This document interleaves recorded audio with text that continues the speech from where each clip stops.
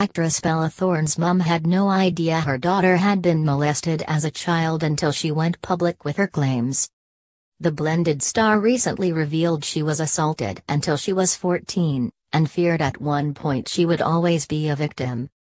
Contacted for a comment about her daughter's big reveal, Bella's mum Tamara Thorne told the Daily Mail she never knew her daughter had been sexually abused. "It's a private family matter and I only just found out now," she told the outlet. "I'm just talking to a therapist about it. I'm processing it, it's not something I knew about before. I hadn't heard about it before.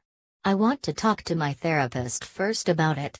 I'm actually going to see a therapist, a psychologist about it." Bella first revealed she had been molested on Twitter last month, Dec 17, stating, "The world can be a sick place sometimes."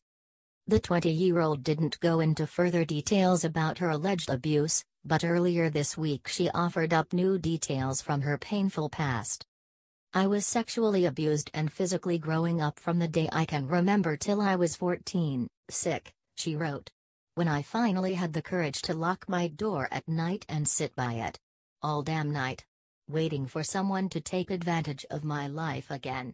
Over and over I waited for it to stop and finally it did. But some of us aren't as lucky to get out alive." She concluded her latest note by stating, "Please today stand up for every soul mistreated."